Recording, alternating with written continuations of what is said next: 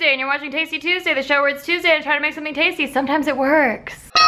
So today's Tasty Tuesday is a little bit different than most weeks. Usually I am trying out a new recipe and we see if it turns out right, and I have Steve taste it and he tells me if it was tasty or not. This week Steve is out of town, so I thought I would instead share something with you that I already know is tasty, that I've been doing for lunches and is more helpful than experimental. Summer is all about getting into that bikini. You want to look good. I got you, girl or boy. I don't care what gender you are in that bikini. You rock it. No hate. So the salad that I'm making today, I totally ripped off from Starbucks. It's called the Zesty Chicken Salad at Starbucks. I love it, but it's like ridiculously overpriced. It's like, somewhere between $6 and $8 for this tiny little salad. So lately I've been making that salad from home and I've been putting them into little Tupperwares so that during lunchtime when I get hungry, I'm working here, I grab a salad instead of grabbing a bag of Doritos, which is the alternative when there is no salad. I'm not really even a salad eater. I just like all the things inside of a salad, and this salad is Bombay Sapphire. Let's make this dish. Start by making quinoa. The rest of the salad is pretty much just assembly, but the quinoa we do have to cook. So 1 cup of quinoa, 2 cups of water, bring it to a boil, then cover and simmer for 15 minutes. Do it. I have to smell pots before I use them because sometimes when Steve washes them, he washes them. I think this one's good. 1 cup quinoa.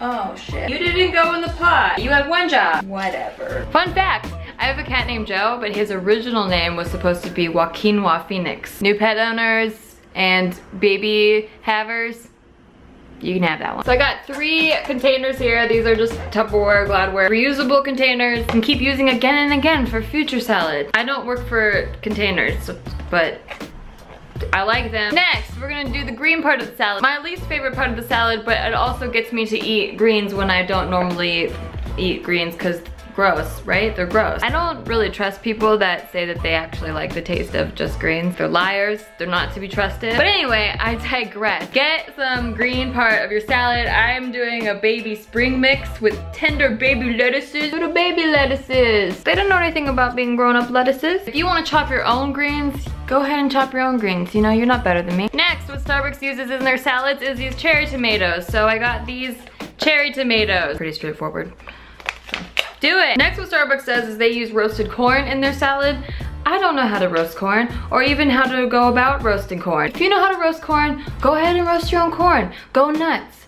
You're not better than me. We're gonna drain this and then we're gonna add it to our salad. Beacons of health. Next, we're gonna add some black beans, but if you get canned black beans, they come in this like liquid and it's pretty slimy and disgusting. So we're gonna drain them and then rinse them in a colander. Colander.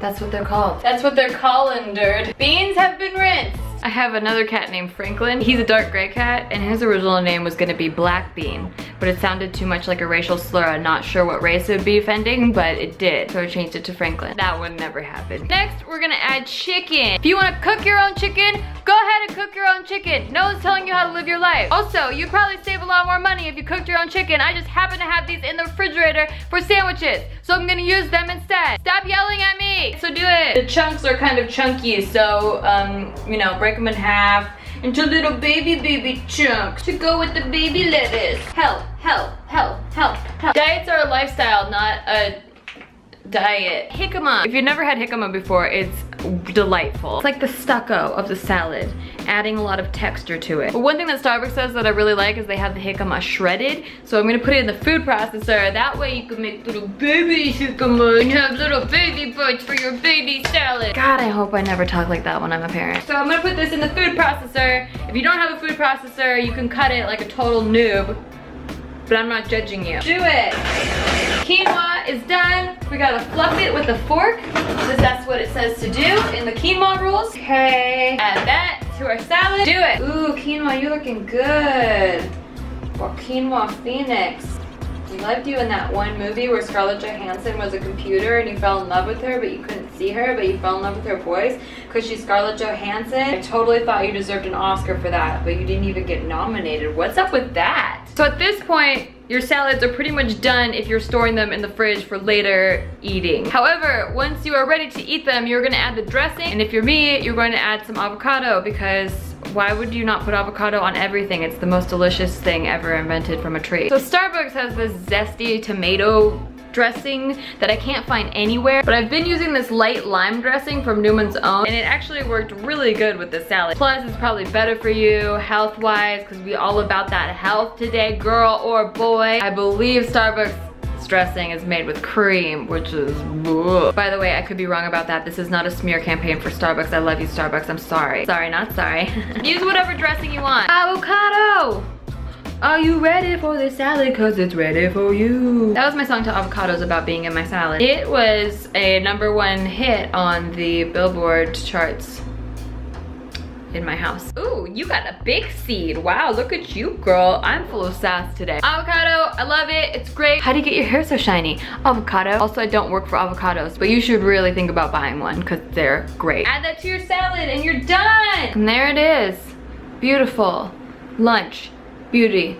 It's got it all. So that's a salad that I've been digging a lot lately. I've been eating it almost every single day for lunch. It's been helping me be less unhealthy. Thank you, Starbucks, for letting me steal your ideas. I'm just such a little baby. I just wanna squeeze you. I'll see you tomorrow. Bye. I make new videos Monday through Friday. Subscribe if you haven't already.